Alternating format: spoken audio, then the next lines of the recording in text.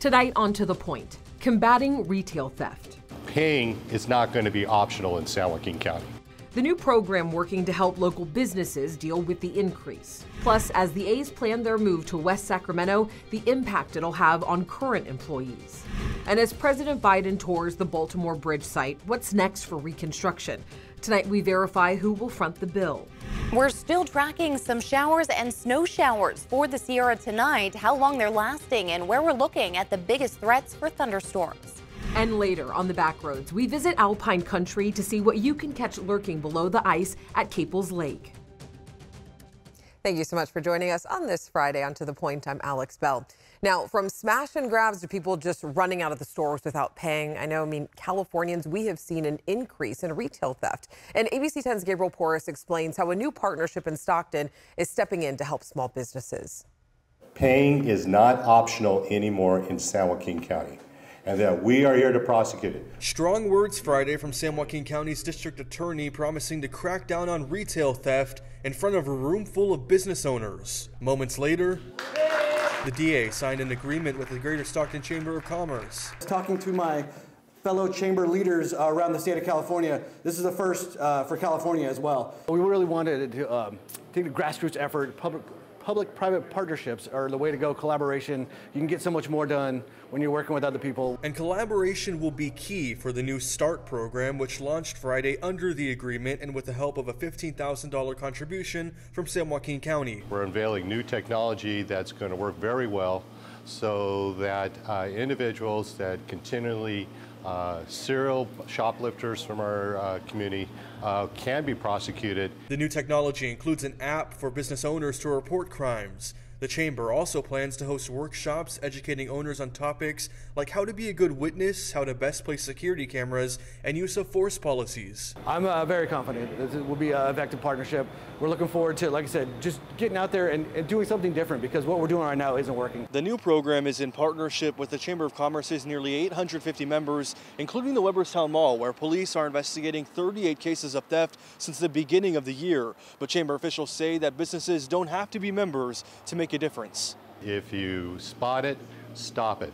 Dial 911 and let the professionals handle it. Because I know people are frustrated and sometimes they just don't report them. And so we need these numbers, we need the statistics, we need the data to be able to be more effective. Chris Podesto, the general manager for Food for Less and Rancho San Miguel markets, the crime has been rampant, is hoping the new agreement will be effective. We spend a lot of money on security to detour it, but when they're not prosecuting them as they have not been in the past, it hasn't helped us. But now help is on the way, and Chris is optimistic. We think this legislation and this new effort is going to really help curb crime in our community.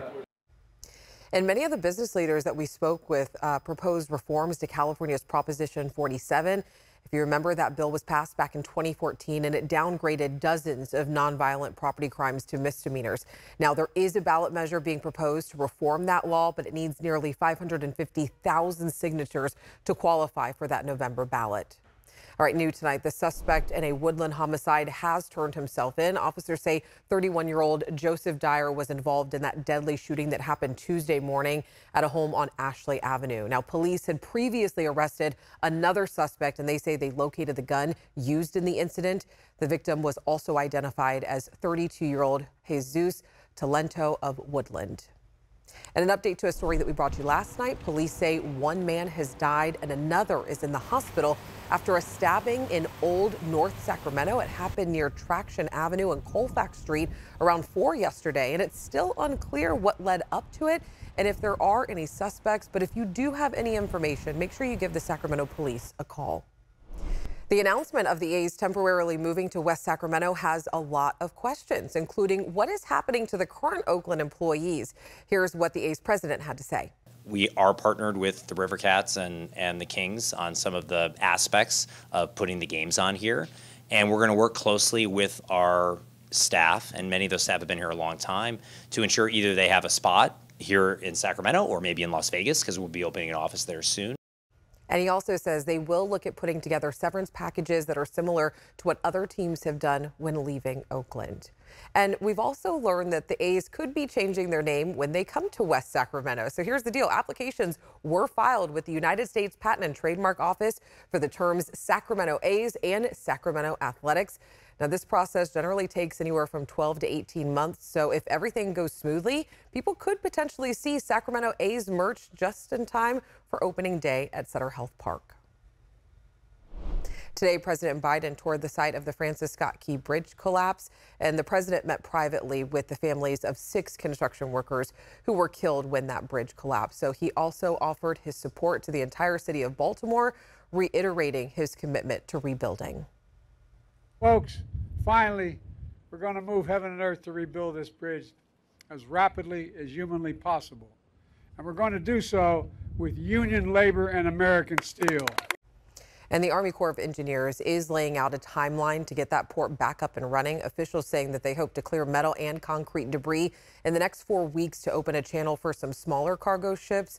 The Corps of Engineers aims to reopen the entire port by the end of May.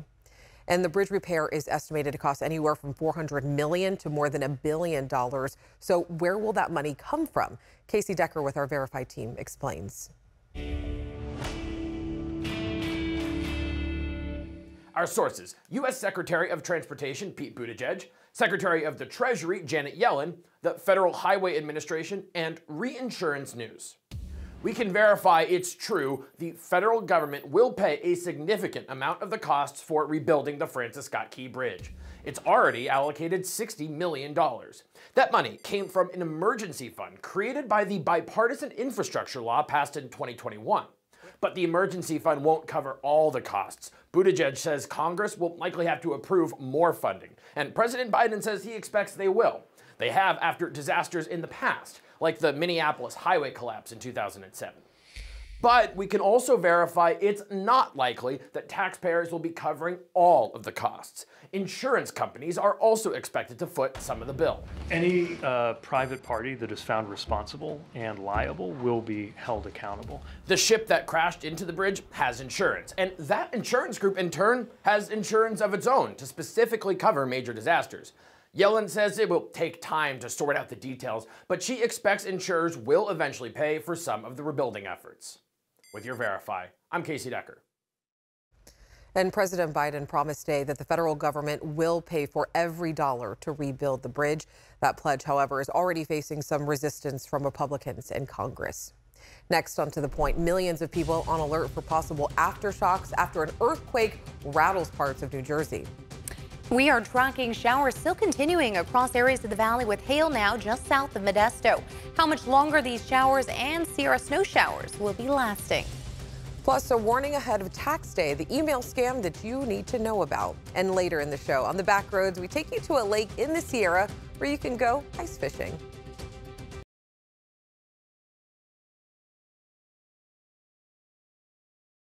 This is one of the largest earthquakes on the East Coast occur in the last century. Tonight, millions of people are on alert after a 4.8 magnitude earthquake rattled the tri-state area this morning. The earthquake was centered near Lebanon, New Jersey, about 50 miles west of New York City, and several aftershocks were also reported, including one measuring at a 4 magnitude. Now, there have been no reports of injuries or major infrastructure damage. And back here at home, 2 earthquakes with a magnitude of 4.3 and 4.5 struck near Belden and Plumas County shortly after 6:30 last night.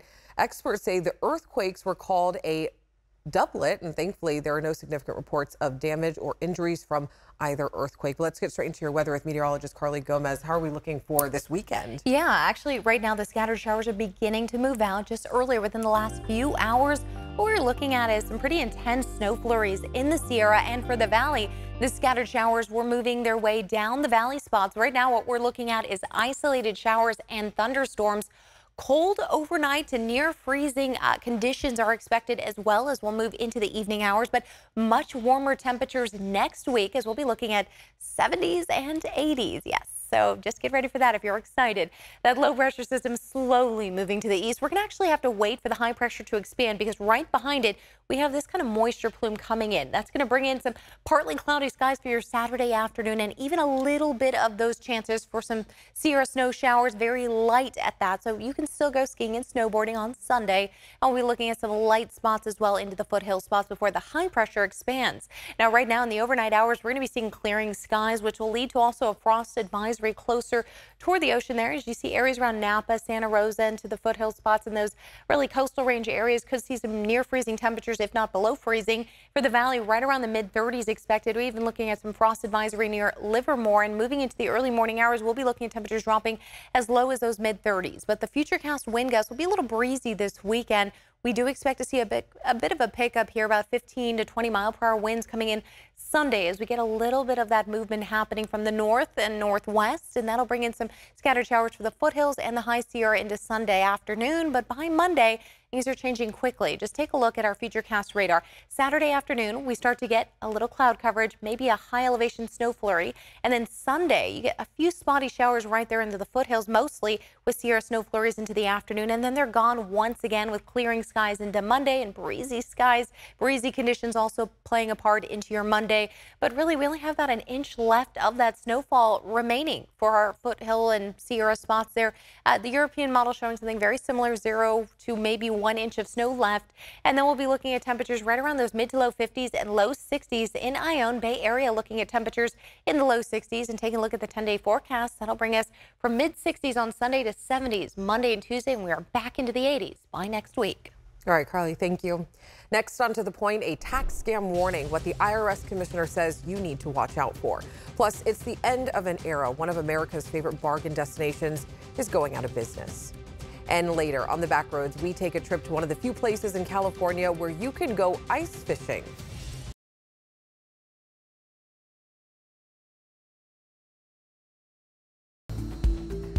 All right, in your price points tonight, we have an urgent tax scam warning with tax day just days away. The IRS is warning of a fake email that's circulating. Take a look at this. The email appears to be on IRS letterhead and says in part, "Dear taxpayer, we hope this message finds you well. We are writing to inform you about an important matter regarding your recent tax return filing."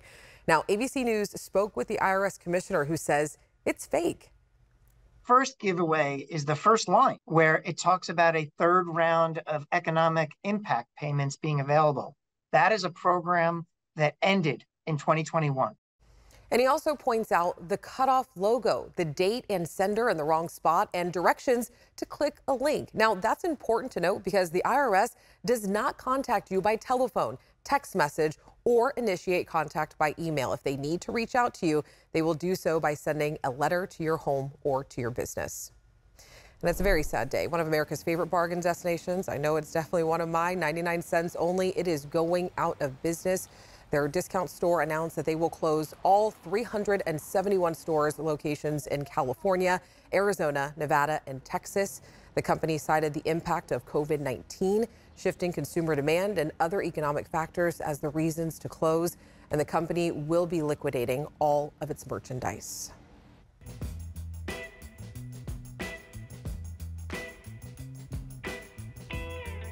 All right, things are a little chilly on the back roads this week. Tonight, John Bartel takes us to a lake in the Sierra that's one of the few places in California where you can go ice fishing. The mountain community of Kirkwood in Alpine County is best known for its ski resort. Today, we're not hitting the mountain slopes for a day of skiing. We're going fishing on the frozen waters of Caples Lake with experienced angler Doug Busey and his family. Make sure that you keep this straight and you just drill down. I have never been ice fishing before, so Doug thought it would be a good idea for me to experience drilling a hole in the ice the old-fashioned way. Yeah, it's definitely a lot more work. Yeah, that it is. While I was struggling, Doug made quick work of his hole with a gas-powered ice auger. Oh, I see some water, so that's good, huh? Caples Lake sits at about 7,800 feet in elevation, making it a prime candidate for ice fishing because the cold temperatures up here freeze the surface of the water in thick layers of ice and snow. Ice fishing on Caples Lake, is it pretty good? You know, it can be good. You know, sometimes it's not. You know, that's why they call it fishing and not catching. That's true. Doug is a straight shooter when it comes to talking about fish, and he kind of has to be. For over 30 years now, Doug's been reporting on fish conditions in the Eastern Sierra. You'll find his reports in a number of publications, including the Tahoe Daily Tribune, and for a while, even on cable access TV. I'm a fishing fool and a fishing reporter.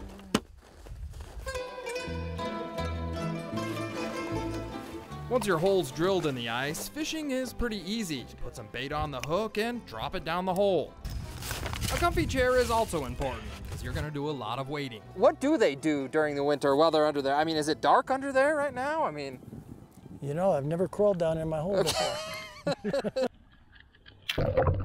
Well, to answer my own question, I dropped a camera down the hole, and as you can see, it's not that exciting, but you do get a look at how thick the ice is at Caples Lake. Tell somebody to go actually onto the ice unless it's 6-8 inches.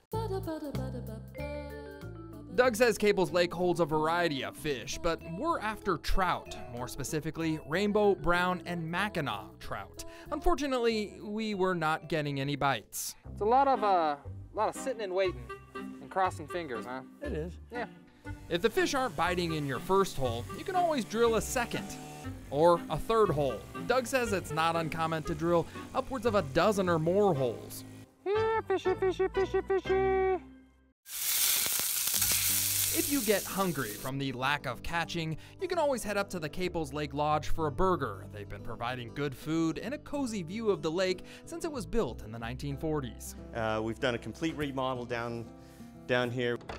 New owner Mike Nicolai has been putting a lot of work into updating the cabins in the marina. In the summer, you can even rent a fishing boat, which to me sounded like a better idea than ice fishing. That is, until this happened. Oh my gosh, I can see it. Oh, baby! Just when we were about to call it quits, I hooked a monster Mackinaw, aka lake trout. Oh, I just broke it too. Oh, yeah! That's a lake trout. Yeah! There's an old saying, a bad day of fishing is still better than a good day at work. Well, I personally had a good day of fishing while working. From the icy waters of Caples Lake, I'm John Bartell. Hope to see you on the back roads. All right, next on To The Point. The road to Paris is starting in Folsom for one Olympic athlete.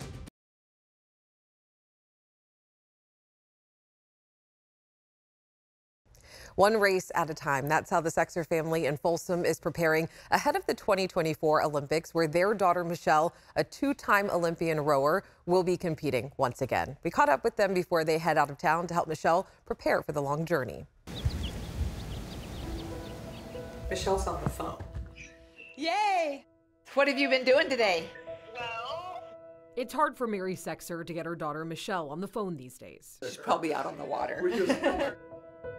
I miss you guys, and I hope everything's good in Folsom. Okay, we love you. Michelle, we love you. Okay, love you. Her daughter has been a little busy training. The Olympic trials for all the other boat classes are about to start. For the 2024 Paris Olympics, a proud moment for Mary. This is when they won the Royal Henley in England. As her daughter opens a new door in her career, Mary opens an old one. I come in here sometimes just for if I need some motivation or some reflection. Michelle's bedroom documents her journey that started around 13 years old. Her passion kept her rowing through high school, college, and then she got the call. Some Olympic coach that said, we are opening up a center in Oklahoma City.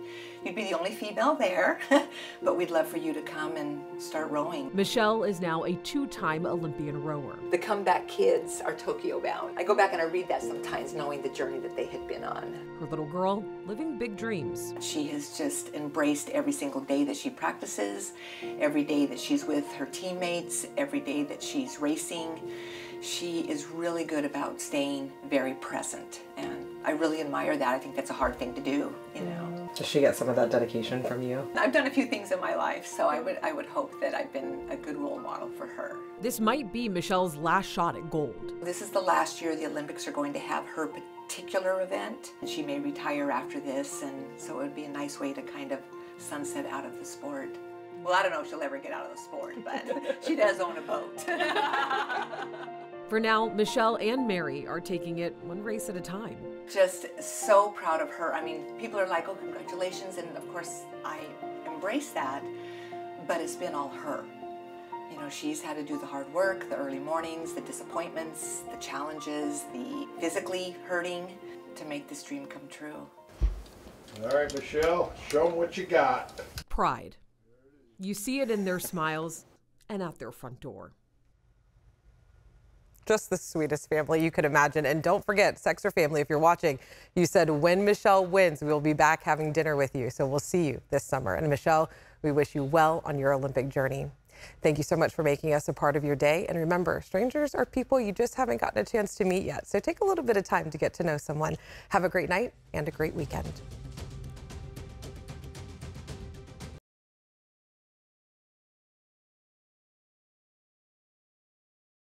Hey, it's Alex. I just wanted to say thank you so much for watching. The To The Point team and I love hearing from you, and I hope that you'll stay in touch. And don't forget, you can always email me and the team at tothepoint@abc10.com, or you can even send us a text message at 916-321-3310.